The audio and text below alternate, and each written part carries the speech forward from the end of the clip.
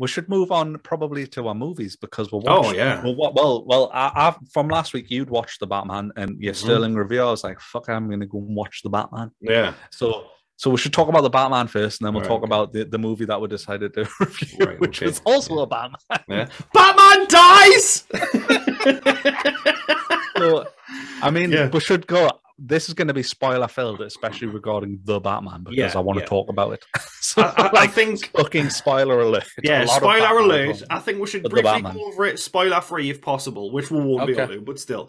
And like, just get basically the premise of the film. Batman is in his second year of doing Batman stuff. He's Batmaning about being the Batman, and he's just a proper Batman, right? Yeah. And then a serial killer who isn't the Batman does the Riddler stuff, and the Batman needs to find him with the help of Jim Gordon, who is not the Batman. So that's it.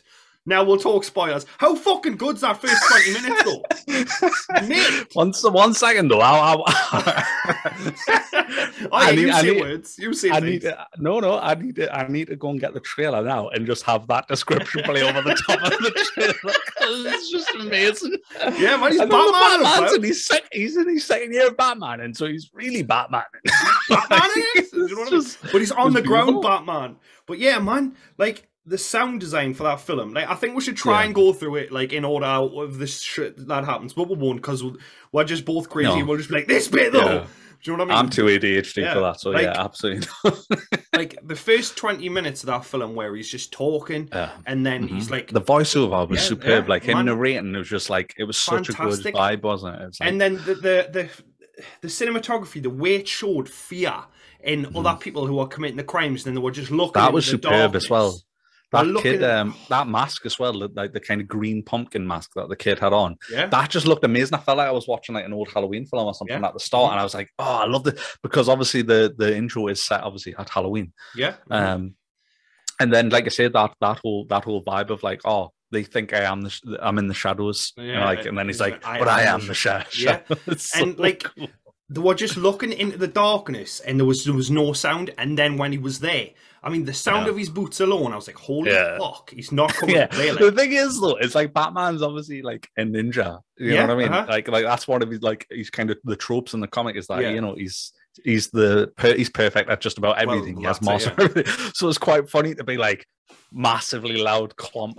Like, but that's the thing I loved about it, right? Because he doesn't even call himself Batman. He's called Vengeance. That's his name.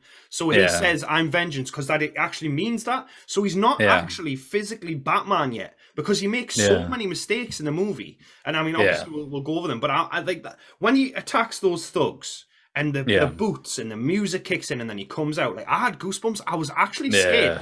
And he's not even a buff dude, Pattinson. Like when he takes his, like he's got his shirt off in one of the scenes. I'm like, he didn't exercise for this. He's skinny. But again, in the suit though, I was like, Jesus Christ! Like, I mean, he was still pretty fit. He was still pretty lean. Like, he's just he's like lean, though, isn't he? Yeah, he's just one of those people who's like got pecs just for being skinny. Do you know what I mean? Like, I mean, I think they would have shaped him up, obviously, joking aside. Yeah.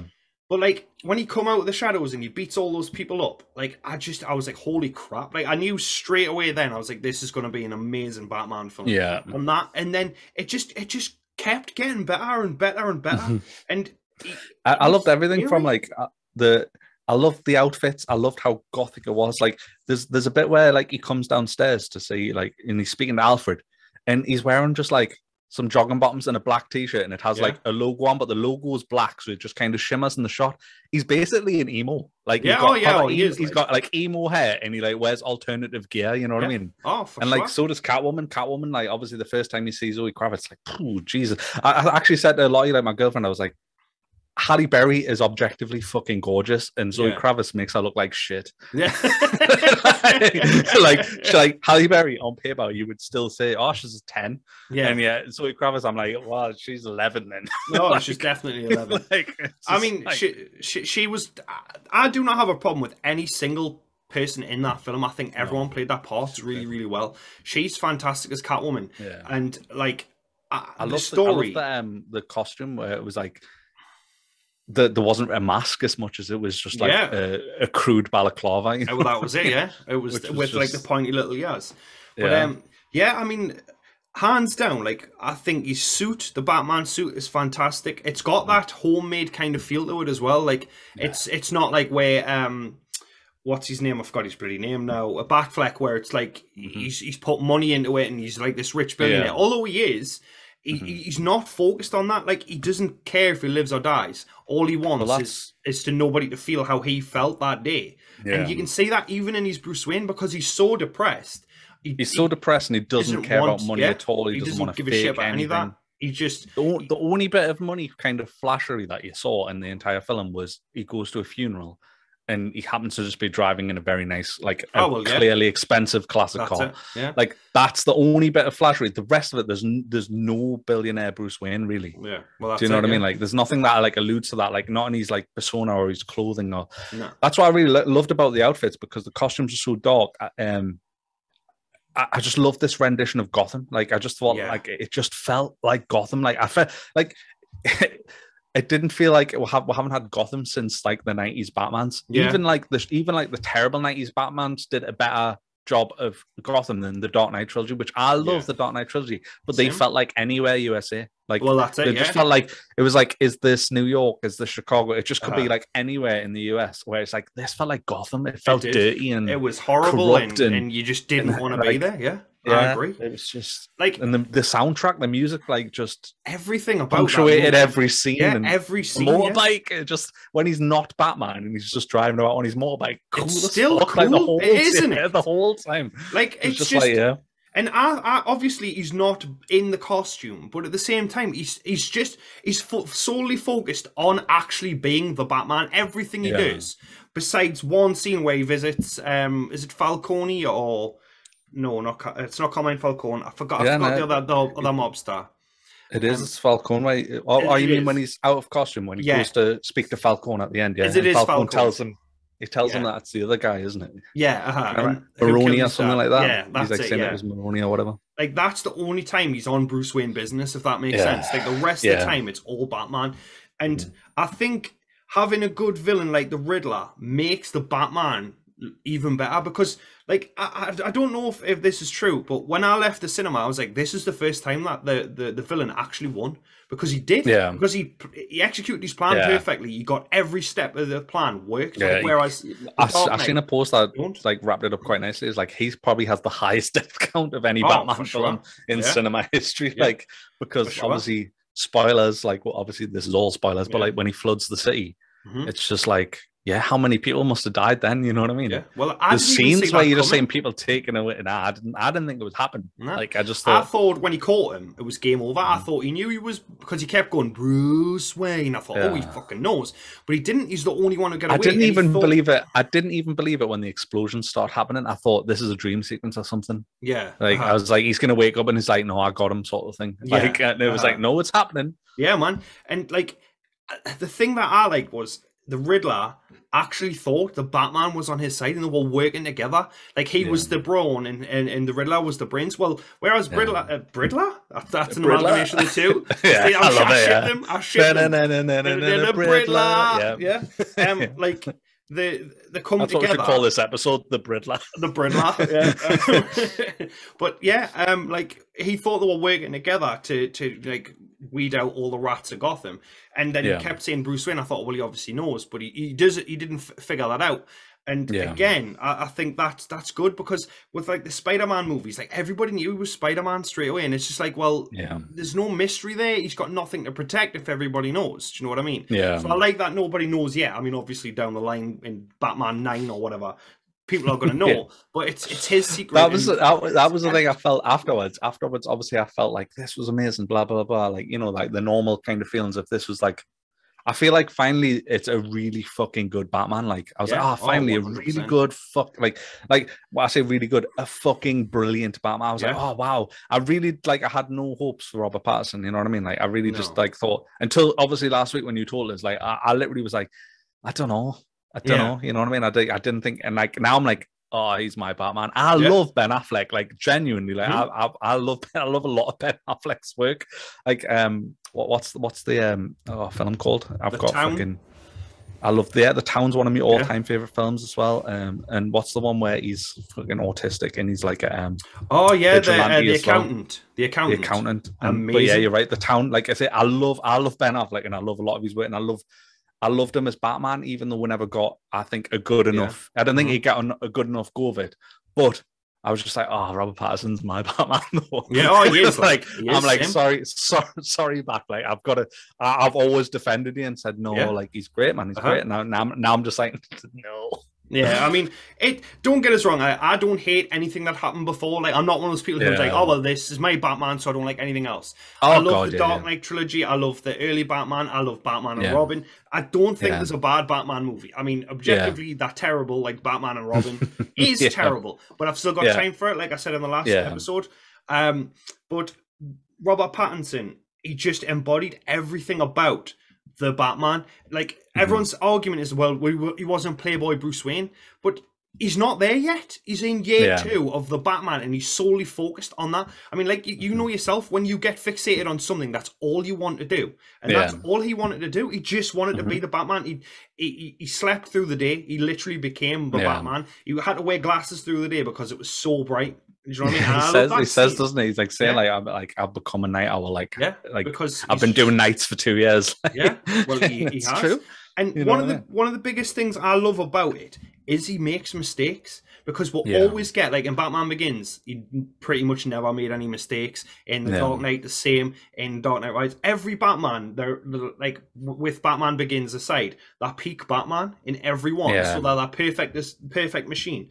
Whereas Robert Pattinson's Batman, he gets shot a lot. You know what I mean? Obviously, he's wearing the bulletproof stuff, and he just runs at them. But he's like a Terminator in that respect. Like, he just doesn't care about himself enough. He just wants to put the bad guys down.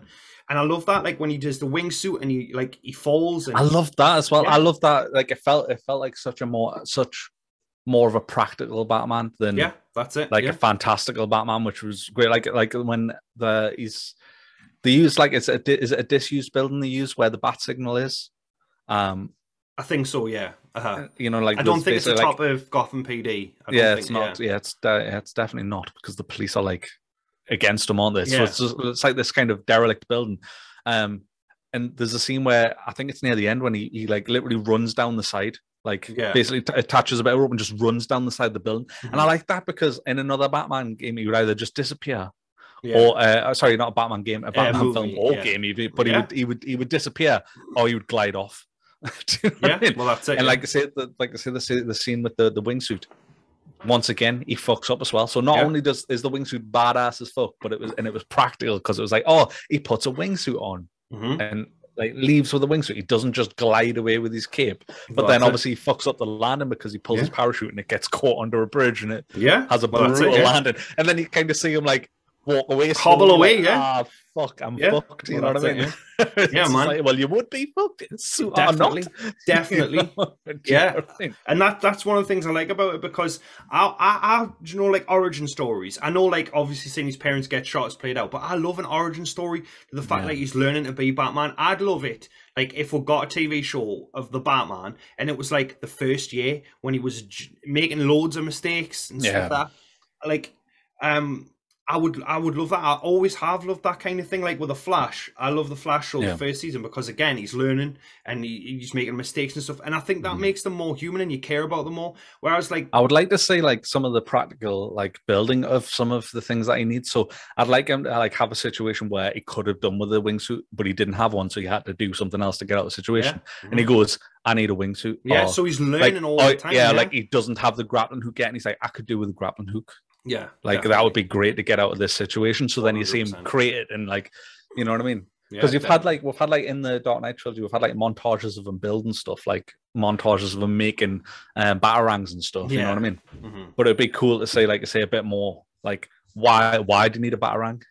Well, that's it. Yeah, well, that's it. So, like, what situation is causing it to go, I could do with some of these on hand. Well, that's it. Yeah, exactly. You know what I mean? rather than like, I've already got my bat shark repellent. I've got it ready at the go. Like you want to see him get eaten by a shark nearly. Do you know what I mean? Yeah. Then, like, well, I want to see him lose a leg evolving. first and be like, I should get some bat shark repellent. Bat shark get repellent. Leg back. Yeah. But it just grows back. It grows a new leg. The one thing that made me laugh in the cinema, and now it's obviously not a funny film, but Wayne Tower is shaped like the bat cowl. Have you noticed? No, I didn't know. Like Wayne Tower, it's got like like that. Oh, that's hilarious. I was like, I would know Bruce Wayne as Batman immediately, simply for the fact that I was like, wait a minute, that looks a lot like Batman's cowl. Do you know what I mean? And I laughed, and obviously people would have been like, why is he laughing? It was just a shot of a building, but to me, I was just like, that's ridiculous, man. Like, of all the seriousness, that one thing, I was like, nah, that's a bit silly. But overall, man, it's my favorite Batman film, and I can't wait. It's coming to HBO Max or something in like 40 days. So I'm So in 40 days' time, I'm gonna watch it again. I'm gonna VPN it and watch it again and sit. So the bit that I have to talk about that like blew me mind. Yeah. Which I don't know why it did, but is the first scene with the car. So when you finally say the Batmobile's like a bit away from him, and it's like maybe 100 meters away from Penguin, and it starts revving. And obviously it has like a big fucking flame exhaust, but you don't see the exhaust first of all, but the exhaust's obviously lit up. So there's just like a blue light emitting from the back of the Batmobile front on. And I just remember like getting chills. Yeah. And then that whole thing, like I was watching it in the IMAX screen as well. So like the seats were vibrating and everything. And it was just like, I don't know how to describe it. It's just like pure dopamine. It was just like, oh, that's the I was stuff. just like, I like sat up and I was just like, oh my God, this is amazing. And then just like, obviously the sound of it and the crackling of the exhaust and everything. And what I loved about it as well is because like, in terms of comics, I haven't read a lot of the comics. Like I've read like a lot of the classics, like Killing Joke and stuff like that. Yeah. But I did read quite a lot of Year One of Nightwing. Because one of the things I liked about Nightwing, much like Sony PlayStations, I thought Nightwing's really cool. Yeah. And one of the things that he does is obviously he's the Batman of Bloodhaven, which is just a different town, an alternate Gotham essentially. His Batmobile, he was just like, well, can it look like the Batmobile? He's like, I want it to be a powerful car that's a Batmobile on everything kind of but appearance. Yeah. I want it to be a car that someone doesn't look at twice. Yeah. If it drives past them in the street, you know what I mean? And I felt like that's what this Batmobile was. It was like, it's just a muscle car. Well, that's it, yeah. And like for me, it's like possibly my favorite Batmobile since the Tumbler. You know what I mean? Like, it was just like, oh, it's nothing ridiculous. There's nothing Bat-esque about it. It's just a badass fucking car. I think obviously, as he progresses, I think it will evolve and change. But I do think, again, for the Batman he is, it's so cool. Like him moving around on the bike. Was so badass. Like even out of the suit, it was, and the introduction of the car, it was like a monster. The car, like it was like it was alive itself, and it was quite scary. And I think it was great. But Penguin as well. Colin Farrell, he acted himself into that role. Like if I hadn't have known beforehand, I wouldn't have known it was him. Like I didn't know it was Colin Farrell until you'd said that last week. Like I'd obviously seen the trailer and stuff, and I didn't know he was in it. Yeah. Oh yeah. I just didn't. I hadn't looked into it that much, and then, like I say, obviously going in, I was the same as you. I knew that because you told us, and I was just like, "Holy fuck!" Yeah, like it's so just good. Just the nightclub scene and everything when he's like holding him up and trying to get information out of him and stuff, and he's like playing dumb and that. Just superb. And then, just like I say, the whole car chase scene. Yeah, Colin Farrell was brilliant in it. Like when he thinks he's killed him, when he thinks he's died, and he's like laughing. He's like, "I've got you," or somebody calls him a maniac or something. Yeah, that's it. It's just like that. That was brilliant. And then like I'm being like tied up at the end, left to waddle, and he's waddling away because the Penguin as well. Yeah, so it's it works on many levels. Like that scene. Like I mean, it's in the trailer, isn't it? That scene where Penguin's upside down in the car and he's just walking towards him. The cape's flowing, there's fire. Yeah, just epic, man. It was so wonderfully shot. And the music really that accompanies it, it's perfect. For me, it is what's hilarious Batman movie. I went on my PC last night and Spotify was down, but I'd literally went on specifically to find the soundtrack, so I haven't listened to the soundtrack yet. But I'm going to. I just haven't been back on yet. But because Spotify was down, the pricks. Yeah. But yeah, like there was I can't remember the song, but I think it might have been a Nirvana song. There's like a song or something cover in the of a way or Nirvana something. song. Yeah, and it was just like I'm just like, oh, I have to have that song. It's like it's so really good, man. I've listened to the whole soundtrack that's available on YouTube, and it just gets you in the mood to do Batman stuff. Do you know what I mean? I was like grappling around my bedroom and stuff. Well, just I'm so like obviously I'm ADHD, and it's so easy to imprint something onto us. So like if I get excited about so like I've watched that and I'm like, I'm only wearing black and grey from now on. Never any other colour. I'm actually wearing black and grey. You know, I'm like, I'm never wearing anything but dark colours for like. Yeah, that's it. Just going to be emo as fuck I'm so close. And... I'm so close to cutting my hair. You know what I mean? I'm just like, can I have the Bruce Wayne, please? Yeah, can I do the Bruce Wayne look, please? Yeah, man. Oh, you know what I mean? Amazing. I'll have the eternally unfuckable look, please. And yeah, like, that's it. You already have that, sir. You know what I mean? Please leave. Like, well, okay. £10, like, well, but you didn't do anything. I didn't need to. You know what I mean? I'm still going to charge you though, because you brought that into me. So yeah.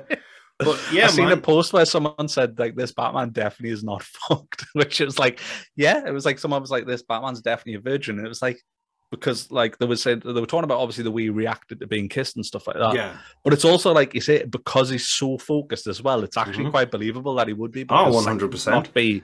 Would not be. He doesn't care about himself. No, he cares more about ridding the city of crime. And I think, he's not spent any time on himself other than like the training. Like he was trained, and Matt Reeves confirmed it. Like, it's just training from Alfred. That's all he's had. So he's not like the ninja, like Ra's al Ghul and stuff like that, and what have you. And again, like that moment with Alfred where the bomb goes off, I thought he was going to kill him. Like, I genuinely was I was like, oh my God, they've killed Alfred straight away. And don't get us wrong, I don't think it was bad that they didn't. But that's the type of movie they made where I believe anybody's expendable. Obviously, of course, from the Batman, because it's a Batman movie. Every single person's expendable. And I was like, oh my God. And then that moment of realization where he's like, I love Alfred. He was like, I'm going to lose him. He's like, oh my God. And then in the hospital, he's like, I love you. And he held his hand. I was like, oh my God, like he's actually starting to become a little bit more human and realizing he doesn't have, like, he hasn't lost everything. He's still got him. Yeah. And like that led really well into the end where like he's got the flare and he's leading all the people out. Like, to me, that's where he become the Batman. He was no longer vengeance. Like, it was literally a baptism when he cut that wire and he goes into the water and he comes out anew. He's still going to beat the shit out of these villains. But it became less about just his mission and more about giving back and what he could do to support. Because see in the funeral scene that, like, say, he hasn't been using his money to support, you know what I mean? Well, that's it. I think like this was like an eye opener to him. It's like, I could be doing so much more, you know what I mean? Yeah, well, that's it. I mean, I think in the next one we'll get more of that playboy Bruce Wayne, the bravado that's fake. But that's the people are like, it's not really Bruce Wayne. Then they don't understand the Batman, because yes, it is. The real Bruce Wayne is that person who's solely focused on the crime and solving the crime. And the fake playboy is not the real Batman. He wears 3 masks, essentially. He wears the fake one, he wears the Batman mask, and he wears he doesn't wear the Bruce Wayne because that's who he is. So he wears 2 masks, objectively. And I think a lot of people didn't understand that. I mean, I'm a massive Batman fan. I have been from years. I've read a lot of the stuff that they've done because I just love the Batman. But like, for me, as I grew up, I was like, the Punisher is my favorite because of the type of Punisher is, the type of person he is. But I've gone back to liking the Batman more because for me, although he's not murdering people, which I'm glad, because obviously the uproar of Batfleck and stuff, like, he's just so badass. He genuinely scared us, and I can't wait for the second one. But I will say, now the tease the Joker, I don't know if I want the Joker in the next Batman. I don't. I want a fresh villain. I want somebody we haven't seen, or I want a better take, like Mr. Freeze. I'd love to see Mr. Freeze again, and it be a more grounded version of Mr. Freeze. I think that could be good. I mean, don't get us wrong, that was fucking brilliant. Everything you said there, like, just catching up with that, because there's just like so many points that I could rebuttal from that. Not rebuttal. Add to, but like, first thing I want to say is like, are you sure you want a sequel? Because I felt like that's it was so good. I feel like it could be a one-off, and I'd be so content. Kind of like Joker. Like I don't want more Joker. I think Joker was brilliant. I just think leave Joker as this standalone masterpiece. Don't fuck around and spoil it. I would be fine if they didn't make another one. I would be like, yeah that's it. That's because that's all they needed, like, because they've made. Because I feel like now, or when they announce the second, because don't get us wrong, I do think they'll make a second one. I really do. 100%. Like I feel like the second you announce it, I'm just going to be like worried. Yeah, because I just feel like how do you capture that magic again? Yeah, I'm like, can you hit that again? And it's like, what are the odds really you're going to hit that again? Oh, well, yeah, of course. Because I mean, it's the Dark Knight effect. Like Dark Knight could not Knight Rises didn't have a chance after Dark Knight. It just didn't. It was too much. What they did, yeah. It was just too much to live up to, and I feel like that's what they've done again. On the first one, yeah. And I agree with you with like the Joker. Like, yeah, there's so many more interesting stories to tell with Batman, and it's a bit like, you know, like old Spider-Man films, like where they were just like the stop-start nature of Spider-Man's, where they'd like start one and like give up halfway through and start a new Spider-Man. It's a bit like that. I feel like you get a lot of that with Batman and Superman, where they restart, and because of the restart, they cover the same shit all the time. Yeah, and there's just so much more that they could be bringing. And I agree. But it also is like, you know, there's so many versions of Joker that you could have, so they could still tell an absolutely fantastic Joker story. Oh yeah, I mean, it's just, for me, it's just like we've had so many iterations of Joker and they've all been different. But I don't know, the Joker has like menace in the Dark Knight, and then before that he was silly. Do you know what I mean? And then we got whatever Jared Leto's Joker was, crime boss Joker, and like. I want him to be scary, and I want him to be mysterious like the Riddler, but then are they just doing the same story again? Do you know what I mean? So if I had a choice, I would say, probably just leave it. I mean, I trust Matt Reeves because he's a great director. The films he's made that I've seen, all have been really good. But yeah, I mean, as a standalone Batman film, I think it's fantastic. I genuinely want to watch it again. I can't wait. Do you know what I really thought of at the end as well was... because obviously the city's like mostly flooded, you know what I mean? Like half the city's flooded, and like, you know, they were like alluding to like that the criminals were like going to start overtaking the city. Yeah. So they were kind of like, you know, like an Arkham game where it's like the criminals are really running wild, like the city's locked off kind of thing. Yeah. So it's just like, and like obviously you see like Penguin in his tower and stuff like that. It's kind of like, well, the city's free for the taking, and there's going to be lots of looting and stuff, and like half the city's submerged. All I thought was this would make such a fucking good Arkham game. Yeah. Because it's such a much more interesting take on the city now, because it's the way you'd have to maneuver around the city. You couldn't use the Batmobile in all aspects. Like that was one of the things I thought was weird, was how submerged the city was.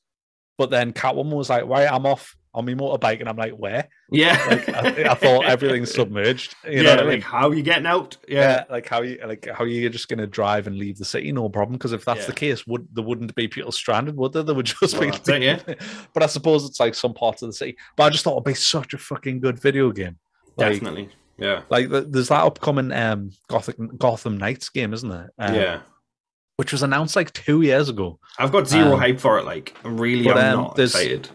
But it's weird because it's so coincidental that I decided I was going to see Batman like 2 days ago or whatever, and I was like, book the tickets, and then I thought of Gotham Knights. I was like, oh, I haven't watched that gameplay trailer in ages. It's like class. I'll give it a watch again. So I just watched the trailer because I think it's a really impressive trailer. Yeah. Like it's shockingly low frame rate. It's like 30 frames a second, which annoyed us. But in 4K, it's beautiful or whatever. And just like, I would love obviously a co-op Batman game, even though you're not playing as Batman. Obviously, you're playing as the Bat family and stuff. Yeah. But like I watched the trailer, I was like, cool. And then the next day, I forgot to mention it in gaming news actually. But the next day, there's like rumors that a playtest's been leaked. So like somebody has been on Steam and they must be friends with like a developer or something, and they've seen a developer playing the game. So they're like saying the fact that it's in playtesting must mean it's like not that far away. Yeah. Because that was meant to come out last year, I think. I think it was, yeah. I mean, I'll play it, but it's not like an Arkham game where I'll be like, well, day one I'm going to get that, because it's like more RPG, and do you know what I mean? Like, there's going to be bad guys that you've got to hit 1,000 times. Yeah, and that just does not appeal to me. Yeah, but I don't like level game, like. But yeah, the Batman overall is 10 out of 10 for me. Like, it's the perfect Batman. It's what I needed, and I'm glad I got it. And I would pay to see it in the cinemas again easily. I do think the last thing we should quickly cover on is, because we didn't cover it enough, is just Paul Damo's performance and the monologue in the prison was just fucking superb. Yeah, like he was one of those ones where I remember when like it came out that he was the Riddler. Like, I think my girlfriend was like, I don't want to know who the Riddler is. And I was like, that's not a reveal, really. Like, who he is. But then when I obviously found out who it was, I was like, oh, I'm not sure that was going to be, like, I wasn't like blown away. Yeah. But then she made a good point where it was like, well, do you not remember him in Prisoners? Yeah. With what's his name? The guy who plays Logan. Name's escaping us. Oh my God. Hugh Jackman. Hugh Jackman, yeah. She's like, do you not remember him in Prisoners?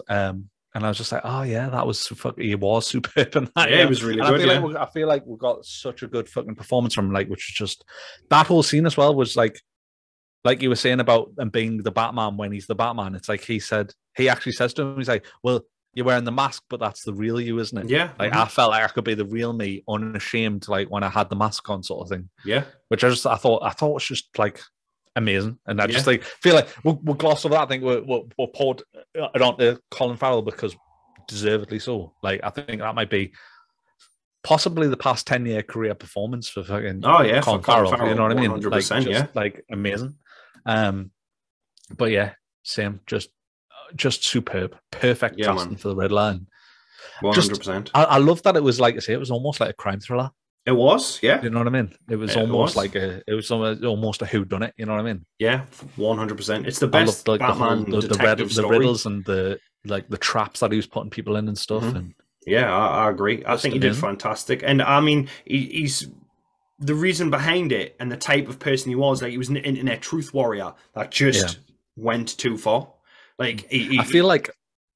Yeah, sorry. Yes, we were saying that. You went too far, like, because you get people online who are like, "This is a conspiracy," and they talk about it, and they've got like their following and stuff, like flat earthers and stuff like that. He's like that. He's like a flat earther, but like he's willing to kill to get his point across. And like, obviously, those people did him wrong, and I understand all that, and that's fine. But it made him a more believable villain because he had this like group, and it was only like 500 people, but it just goes to show. It just showed you, those 500 what can be done with because like people say, "Oh, I've got a YouTube channel." 500 subscribers, like, oh, it's just 500 subscribers. But if it was a YouTube channel in regards to like inciting violence, do you know what I mean? That's 500 people. You could gather those 500 people in any place. Well, that's it. Yeah, enact whatever, like which is what he managed to do. It was just like, 100%. I think it was really good. Yeah.